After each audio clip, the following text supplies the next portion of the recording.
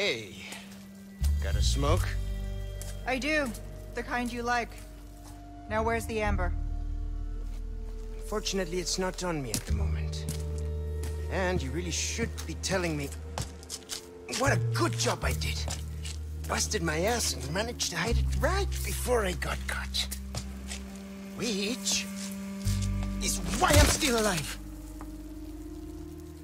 The deal was, we get you out of here when you deliver the amber. No amber, no protection, Luis.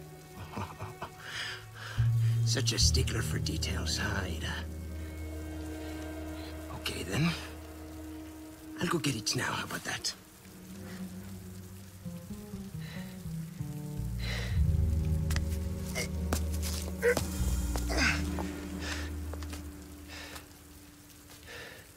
And I do have something else I need to get, too.